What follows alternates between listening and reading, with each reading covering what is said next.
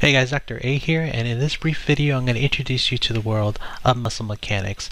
I'll briefly describe how motor units are recruited according to the size principle, and at the sarcomere level how muscle fibers produce force to contribute to the overall function of a muscle to move our joints, and how we use electromyography or EMG to give us some indication of muscle activation and how the muscles are functioning during human movement. So if you viewed any of my other videos on biomechanics in general, I've shown this feedback control loop a number of times, and it simplifies how our neuromuscular system works in order to what? Move our bones and our joints. We use our muscles to provide the engines for that joint motion, but our muscles are controlled by the central and peripheral nervous system. So this video concentrates on this part right here, how the motor neurons essentially control muscular contraction in order to create the movements at the joints and stabilize the bones. So the motor unit is the functional unit of movement, of joint movement, and it is made up of a cell body, otherwise known as a motor neuron, as well as an axon. This is through the peripheral nervous system that terminates at the neuromuscular junctions or end plates, which innervate or interact with the muscle fibers in the individual muscles themselves. So this is one motor unit. So a motor unit could be made up of hundreds or thousands of muscle fibers within a specific muscles. And so one motor unit is the cell body itself, which originates in the ventral root of the spine, mainly if we're talking about skeletal muscle voluntary contractions. It's made up here in the cervical and the lumbar regions of the spine. This is the ventral root of the spine, this is the axon, and it terminates here at the NMJ, neuromuscular junction, of a particular muscle. In this example here is the gastrocsoleus muscle, and it's made up of hundreds or even thousands of muscle fibers within the muscles themselves. So how are these motor units recruited? Well, we're going to talk about the size principle. And when I say does size matter in regards to muscle, we're not defining size according to bro science here, which is the predominant brand of reasoning in bodybuilding circles that, you know, the more resistance you have in working out, that equals greater strength gain. No, that's, bro science is 50% facts and 50% magic, 100% results. We're not talking about that. The size principle in this case is how these motor units are recruited according to the demands that are needed by that muscle. So if you've taken anatomy and phys or mammalian physiology, a lot of the concept that I'm going to talk about relations to muscle contraction would be review for you. So these are the three basic types of motor units: the S or slow units, followed by the FR, which are fast, I should say resistant or fatigue resistant units, and then the fast fatigable units. And you could see here that the motor units are activated according to the force demands of a particular muscle. So how do we know this? Well, according to earlier research from the 60s, this is Henneman et al., they did in cat muscle a very unique experiment. It's called the stretch reflex. So where they stretched the triceps rotary muscle, and they monitored it's actually two motor units. So the one was a low threshold slower motor unit, and the other one was a larger high threshold unit. And they found that as tension in the stretch increased, the recruitment of the larger motor unit was activated, as you can show here. So A here represents the smaller motor unit, right? You can see here, and then as the stretch reflex or the tension and stretch increase, you could see the activation or the recruitment of the larger motor unit, and then here you can see superimposed together. That was later followed by Milner et al., where they looked at the same, or they try to activate or reproduce this experiment in humans, and what they found was that at lower thresholds or at lower force demands, the slower oxidative motor units, or these are motor units that have slow oxidated muscle fibers, those are recruited first, followed by these are called fast oxidative glycotic fibers. So it's a combination of both anaerobic and aerobic based type of muscle fibers, and so that makes up these FR units. These are the fast fatigue resistant units. These are at the mid-level tension, and then the higher force demands, as I mentioned earlier, are the fast fatigable ones. These are anaerobic based ones, and they create a lot of tension, but they fatigue faster here. So what Milner Brown et al. Did is they did what's called a spike-triggered averaging experiment, where they had a needle electrode here that's embedded in the dorsal interosseous muscle here in the thumb that would trigger a force transducer here. So at low tension, that force curve would have a lot of noise in it, and so if you have they had multiple traces of this, of the triggered forces here, and if we average all those traces, here's an average of 50 of those force traces, it would smooth it out. And so it would give an indication of the force response of the muscle and basically replicate that size principle, that orderly recruitment of motor units from slow to fast resistant or fatigue resistance, and over to the FF, the larger threshold motor units. So the force trace was detectable by averaging out the multiple traces here, over time. So it's one of the landmark experiments and studies that we still use today, and it gave us the first evidence into the orderly recruitment of these motor units. So that leads us into fatigue, muscular fatigue, and we know that the higher the demands, this is percentage of maximum voluntary contraction, that the endurance of a muscle fiber goes down. Like there's only so much time that a muscle can sustain a particular tension as that tension demands increases. So contraction time is inversely related to the tension or the target force, and I'm not going to go over into the details as the potential mechanisms by which muscular fatigue occurs. There's a lot of evidence in the research that suggests that it may be at the central nervous level or the peripheral nervous system. I'll talk about that a little bit here in a sec, or at the NMJ or the muscle fibers. What we do know overall is that about 15% or under 15% of MVC, muscle voluntary contraction, that a muscle fiber can hold that particular tension indefinitely, or so roughly 50%. So it has good muscular endurance when that percentage of MVC is just under 15%. So one theory behind muscular fatigue is what's called the onion skin scheme, and the idea is that at a particular MVC, at a particular force demand, as the impulses are coming into the muscles can no longer keep up with that. And so the higher threshold motor units, these are the FR and FF units, will tend to fire at lower firing rate in order to kind of hold or sustain that particular muscle tension, whereas the lower threshold motor units would fire at higher firing rates. And so what you have here is a cascade of multiple motor units firing at different firing rates, and resembles the layers of an onion skin. And so that is one mechanism by which fatigue can occur, or a response to fatigue, in order for the muscle to attempt to withhold a particular tension. So this is pretty interesting here. I always like to show this particular graph. You might have seen if you're familiar with physiological research or histological research related to muscle contraction. So this is just a cascading of firing rates for multiple motor units which could exist in a particular muscles.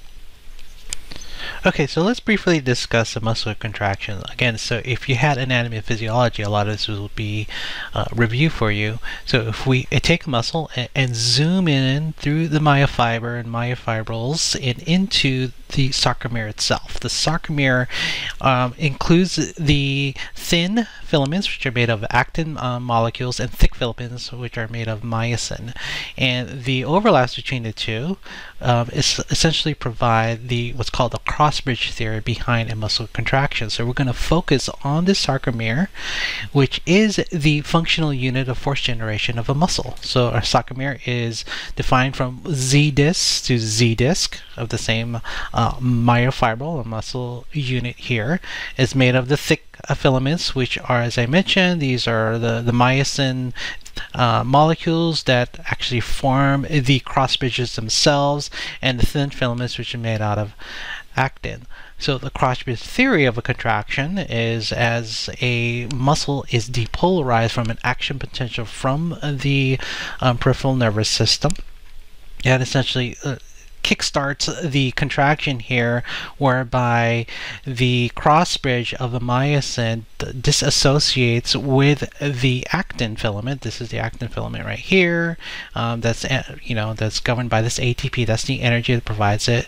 So it releases or disassociates that cross bridge so that it can then reattach itself to another part of the actin molecule, as shown here. ADP is then hydrolyzed, and inorganic phosphate is also released, and that causes that power stroke. That is that stroke that is in that forms the functional unit of force generation here. So this is a cool animated GIF that shows the cross bridge of a myosin as it dissociates from actin. That is governed by that action potential and the release of calcium and tropomyosin, and then it allows the cross bridge from the myosin to disassociate from actin and then go to another part or reattach itself to another part of the actin and cause that power stroke here. Now, it's important to note that the force generated by a sarcomere depends on both the contraction velocity of the muscle as well as the length of the sarcomere, and to a certain extent, the length of the muscle. So I show you here a graph, it's otherwise known as a length tension curve. It's a classic curve that describes the relationship in muscle architecture between length and tension. And there are two curves here. One is passive, denoted by this dotted line, and the other one is the active part when the muscle is stimulated to contract. So I'm going to come back to this in a second and briefly describe what this passive length tension relationship in a muscle. So if we consider keep in mind again, this is single muscle fibers extracted from frog muscles. This is from experiments back in the 50s and 60s by Sir Andrew Huxley and Gordon and Edmond. These are classic papers or classic studies that provide the information and knowledge that we know about muscular architecture today. And what they found is that if you were to stretch the muscle beyond its natural length, it would produce a tension that exponentially increases with length. And because there's no contractile elements that are active during that time, that passive tension comes from the architecture itself. And specifically what they found was this protein known as titin, which is embedded in series with the myosin and actin cross bridges, and that is the natural passive tension of a particular muscle. Now, if we look at the active element, this is when the muscle is contracting. And I know it's conventional to typically interpret these graphs from left to right, but I'm actually going to look at from the other way around, from right to left. And we're going to start with what's known as the descending limb. This is when the sarcomere length is at its longest, when it's being stretched out from beyond its optimal length. In this case, this was 2.2 microns. At the descending limbs, you'll see here, I'm going to zoom in, these are illustration of the actin and myosin overlap. And when it's stretched out, like say between 2.2 and roughly 3.6 microns, at least according to this experiment, there's not a whole lot of overlap between the actin between the actin filaments as well as the myosin cross bridges. So there's no force production. But as you decrease the length, the number of cross bridge overlap begins to increase, and subsequently the ability to generate force increases. And you can see here it goes up to this point, which is called the plateau, where the sarcomere is now at its optimal length to generate 100% of its potential tension or potential force. We call that P naught, That's the optimal length at which it can produce the highest force. Then we go into what's called the ascending limb. There are actually two parts of the ascending limb. This one's called the shallow part, and the other one's called the steep part. And then the shallow part represents areas within the muscle architecture, specifically between the myosin and actin cross bridges, where the actin, these are the thin filaments right here, they overlap, they double overlap, literally. And so the action of the actin, on one of the actin that's overlapping the other actin that's next to the myosin, would interfere with the cross-bridge contraction cycle that I showed you earlier, and thereby decreasing the amount of force that it can generate. As the length of the sarcomere shortens, close to 1.2, 1.3 microns, now the myosin themselves begin to butt up against the z-disc, and also the generation of force thereby decreases. So how does a muscle transmit that force ultimately to the joint? Well, it does that through the muscular-tendon complex. So again, if you had A and P, this should be a review for you. So the muscle, the contractile part is the muscles themselves. That's the force generation part or capacity of the muscle, and it transmits to the tendon, which are essentially passive. They don't create any type of contraction. Their job, the tendon's job, is to transmit the muscle, the force generated by the muscle, to the attachment of the bone, right? Whatever is the insertion points are. So muscles can only pull. They can only bring two insertion points together. I think many of you know that they do not push. And so it's capable to act as a motor or brake or spring or strut, depending on the force demands and the human movement that is being performed. So take, for example, the gastroc. These are triceps muscles, gastroc and soleus muscle. It contracts, it transmits its muscular force to the Achilles, or the Achilles tendon here that inserts on the posterior side of the calcaneus, and thereby creating a plantar flexor torque, as you see here, right? And that's also governed by the moment. I'm going to talk about a little bit about the moment potential by a particular muscle through its moment arm. Mainly, there are three types of action. I know I only list two here, but the three types of action of a muscle is concentric and eccentric, as well as isometric action. And concentric action is when the muscular generates greater force than the external force, and thereby the displacement is on the same it's in the same direction as the force generation itself. And we consider this action to the muscle tendon action to create work. Right, create energy. We call that positive work because it is generating and increasing the energy of the segment. Eccentric action is when the muscular force is less than the external force of the man. So you can see this when landing from a jump, or in the early stance phase for both walking and running. In this case, the displacement is in the direction opposite to force generation, right? So if a knee is flexing and the muscle, the quadriceps are firing or contracting, right? It's lengthening, but it's still generating force that is less than the external force. So we call that eccentric action. That equates to what's called energy absorption. The muscle tendon complex is doing negative work, so therefore is decreasing the energy of the skeleton, is absorbing energy away from the segment itself. That's power absorption. So that's shock absorption in a sec, right? So again, here I show here the kind of the mechanics involved with a concentric, eccentric, and isometric contraction. So this first one here, because here this is the force created by the muscle tendon complex. This is essentially a free body diagram, and this is the external force. So again, when the force at the muscle tendon complex is greater than the force of the external force themselves, and the displacement is in the same direction, what kind of contraction is that? Right, it's concentric contraction, right? The muscle is shortening, and then thereby creating the joint motion in the same direction in which that muscle is, expands that particular joint.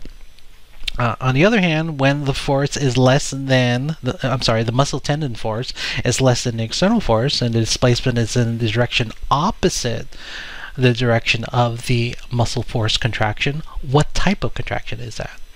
Correct. That's eccentric contraction. Like I mentioned earlier about the early stance phase, and we talk about the knee, but also at the ankle. At the ankle. If we talk about walking and a person heel strike, that goes into what's called the heel rocker. That's a plantar, that passive plantar flexion.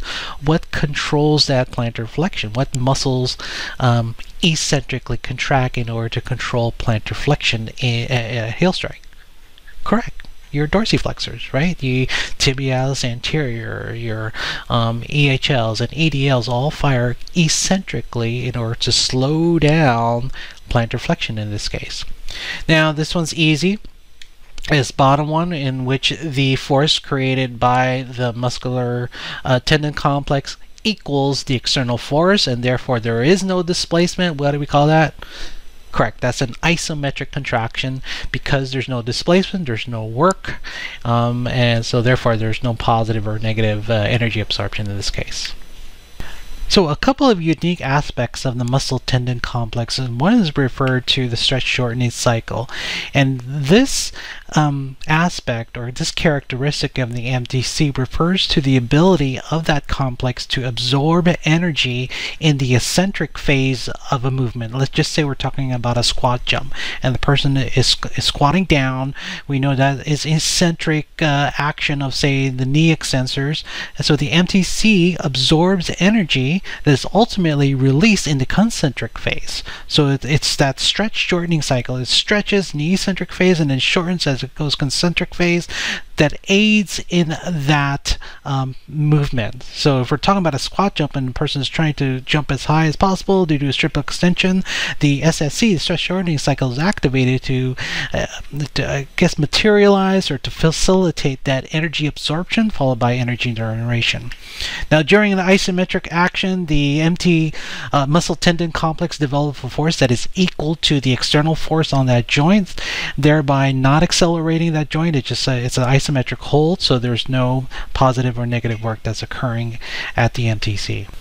So how does a muscle function overall after they've generated the force, transmit that force over to the insertion point of the involved bone segment and spans a certain joint? So it creates a torque about that joint, either in flexion or extension or in plantar flexion or dorsiflexion or rotation, depending on where that tendon is, that MTC is. And that's dependent on both the magnitude of the force as well as the what's called the moment arm. So we're going to talk a few slides here, the line of action of a muscle, how the force generation is dependent on the size, as I mentioned earlier, as in the architecture, and activation patterns. So these are the determinants of joint strength and motion. And if we follow the line of action, those of you who are comfortable with your anatomy, your musculoskeletal anatomy, you'll know what a muscle, the action that a muscle creates about a specific joint. Say you're talking about a hamstring, or you're talking about a rectus femoris. So if you follow the origin insertion and note where the muscle tendon complex is in relation to that joint's axis of rotation, you have a good understanding of the torque that it creates about that specific joint. So the force generation axis of a muscle is through that MTC, through that muscle tendon complex. And in a minute here, I'm going to talk about the muscle fibers that are pinnated within a muscle, but the line of action of a particular muscle is through from the origin to the insertion point of that particular muscle. And depending, as I mentioned earlier, how far away that line of action is from the axis of rotation of the joint will determine the moment arm or the lever arm. Those are two synonyms that describe the same thing, and ultimately the turning effect of the muscular force, what we call the torque. So you might have heard that as joint torque or joint moment. So joint moment is the product of the muscular force and the moment arm. So every muscle in the body has different moment arms with respect to the joints about which they span. Let's take the knee for example. These are moment arms, or estimated moment arms for the knee flexors, as shown here in this kind of turquoise color. Actually, no, that's more maroon color. And the turquoise color here represent the quadriceps, right? These are knee extensors. So you can see here that the moment arms slightly vary by the muscles themselves, where, for example, the biceps femoris, the short head and the long head, as a knee flexor, represent the ones with the largest moment arm, so therefore it has the largest capacity to generate a flexor torque about the knee. Conversely, on the other side, the rectus femoris has been shown to have the largest moment arm, although there's not a whole lot of difference in terms of moment arm, because they obviously share the same tendon as it goes over the patella and then inserts in the tubular tuberosity. But this illustration gives you a great appreciation on how these muscles move, for example, a joint like the knee, through these moment arms. So it's force generation capacity of the muscles themselves, of course, but also the moment arm, where they're at with respect to a joint's axis of rotation. And it turns out that those moment arms also vary by the angle in which that specific joint is. So again, we take the knee here, and this is the knee flexion angle during gait, and the moment arm will vary between, in this case, 5 to 10 centimeters, depending on where it's at in the range of motion. And as I mentioned earlier when I talked about the length tension relationship, the force generation capacity of those muscles will also depend on the flexion angle of that specific joint.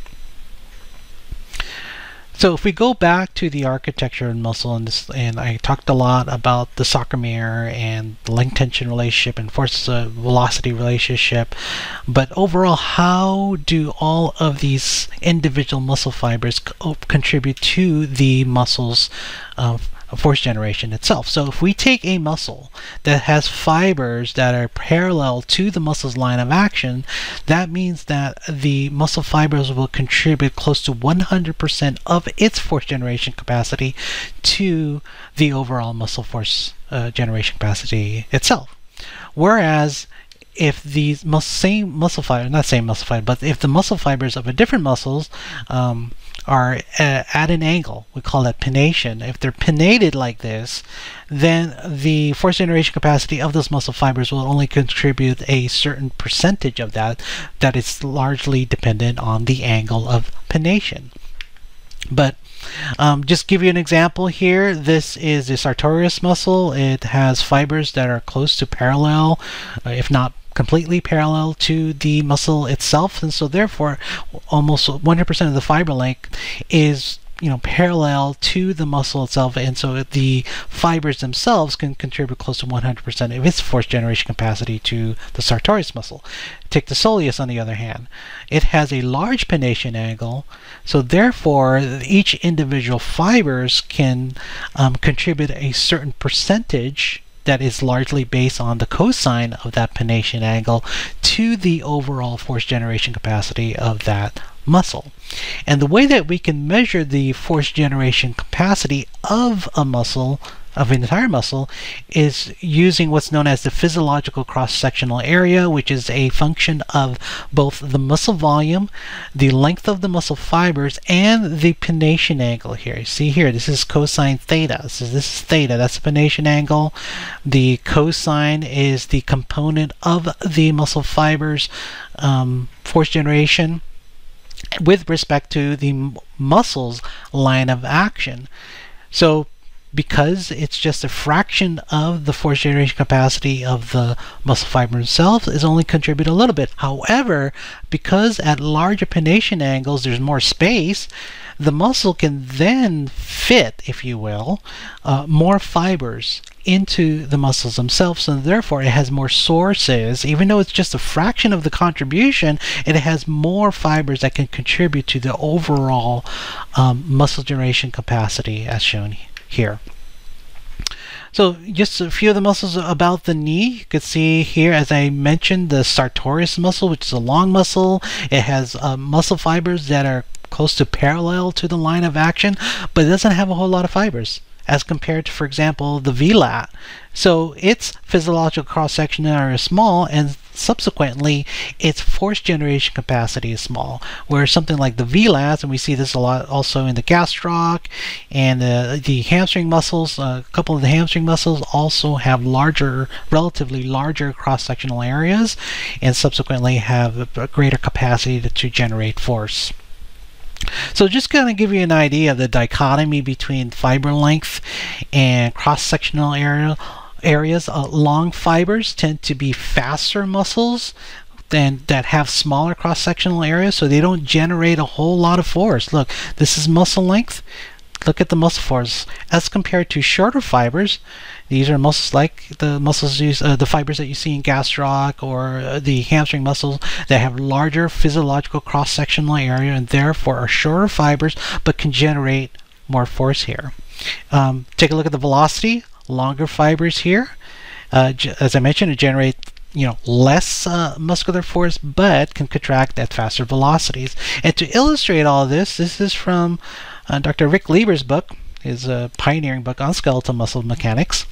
You can see here that increasing excursion, you've got muscles that can generate or have smaller cross-sectional areas, have longer fiber lengths, like the sartorius, like the gracilis, the semitendinosus there.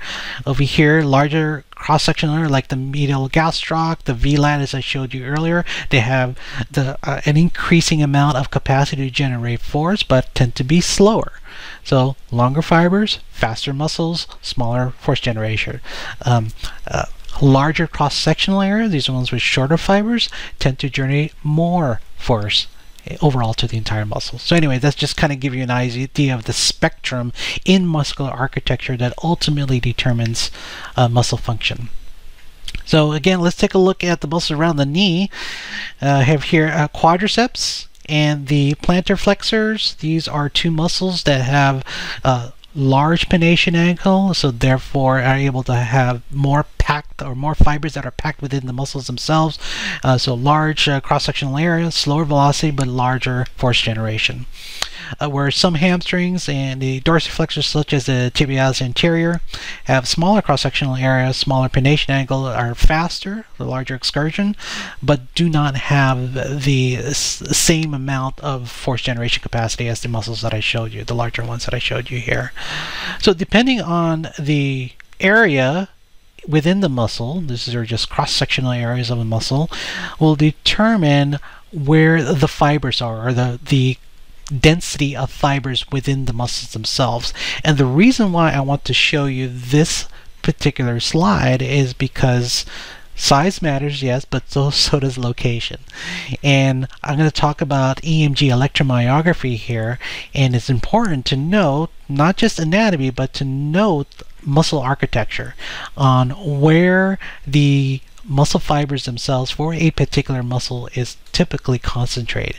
And I'm going to go over this here in a sec.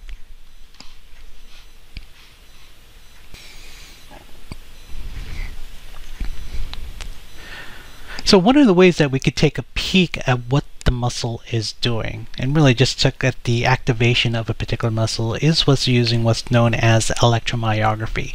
There are two types. There's surface myography and indwelling or needle or fine wire EMG. I'm going to focus mainly on surface EMG. So it's a way that we can study muscle function through the analysis of electrical activity. If you go back to my description of the cross bridge contraction and how an action potential that originates in the, in this case, the motor unit. So we're talking about the alpha motor neuron and the ventral root of the spine, goes to the NMJ, and there's a release of acetylcholine that starts this whole process of contraction. Well, there's electrical activity that's associated with that contraction, and you've got multiple fibers within a muscle that is contracting to move a specific joint. We use surface EMG to detect those muscle activities, those electrical activities, amplify the signal, and we get something that looks like this. It looks like an analog. It is an analog signal, and what it is a superimposition of individual motor unit action potentials. You got multiple action potentials. In fact, that if we zoomed in, this is the action potential for one motor unit. If you superimpose all of them, you get this EMG. You get this nice electromyography that tells us when a muscle is firing or not. So MUAP is the action potential of a motor unit. Again, that's the alpha motor neuron plus all the muscle fibers that it innervates. And so, you know, these are just a superimposition of all the MUAPs for particular muscles. We use it a lot in gait to determine which muscles are firing during the gait cycle. So here's one example where it's EMG of the quadriceps. So we know that during early stance and terminal swing that these knee extensors are firing in order to either slow down a flexing, or to assist in extending the knee into heel strike and slow down the flexing knee in early stance. I showed you here.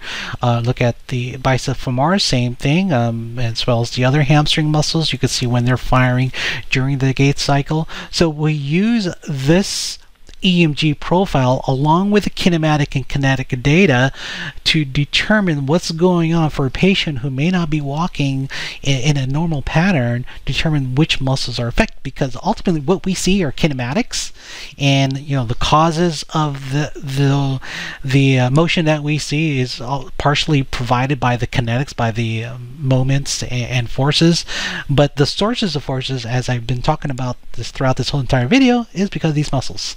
So it helps, EMG helps us to determine which muscles are firing, which ones are contributing to overall the joint during something like walking. So let's take the knee.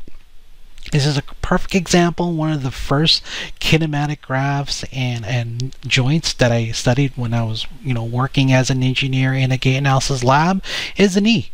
So this knee flexion extension curve is a classic normal flexion extension throughout the gait cycle. And again, if we just take something like, let's take the gastroc. That's a good one. We know that gastroc is a plantar flexor. And let's take a look at what the knee is doing during this. This is the single leg stance right here, right? This is after the initial double support, the contralateral leg comes off the ground. While it is swinging, this right here, this is knee flexion to extension here. You can see that the gastroc, which is a plantar flexor, it also is, it's a biarticular muscle, but it's also a knee flexor. So as this knee is extending, this is firing in order to slow it down, and then ultimately it assists as we go into terminal swing and into toe off into flexion. The knee thing, this is a little bit of a side, but the very interesting aspect of biarticular muscles is their ability to act as conduits for energy. While one joint is absorbing energy, it is also providing energy generation on the other joints, such as the rectus femoris, the gastrocnemius I showed you here. Anyway, that's a bit of an aside, and I talk about that on mechanical energy in a separate video. Cool. Now, it's very important to know that although electromyography tells us a lot about muscle activation and when the muscles is on during a gait cycle, during running, during throwing, whatever movement activity, it does not give us an accurate indication of force. Very important. And I'll give you an example here. I showed you this. This is the link tension curve, right?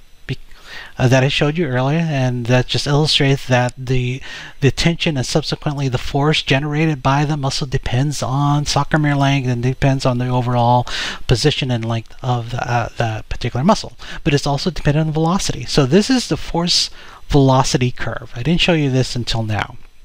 This is P naught or L naught, as just shown here. This is the isometric length. And as velocity increases, remember I said excursion velocity, look at the muscle force. It decreases. In fact, the largest muscle force that it can generate is when it's at 0. So we call that the isometric tension here. This is the maximum force that it can generate when it's at 0 contractile velocity. But as the velocity increases, the muscular force that it can generate also decreases. Very important, because at certain percentages of muscle velocity, for example, either 5% or 1%, we're close to maximum muscular forces, but the signal, the EMG signal, will be identical. So when you're interpreting these EMG, it's very important to note that you restrict your analysis to simply activation. Don't try to make any inferences as to the force that it can actually generate. It may give you some indication, but you need other data in order to determine the force that a particular muscle has on a joint, whether joint reaction force, there's dynamometers and force transducers that are used in conjunction with EMG to give you a full picture of the force and torque that's generated by that muscle.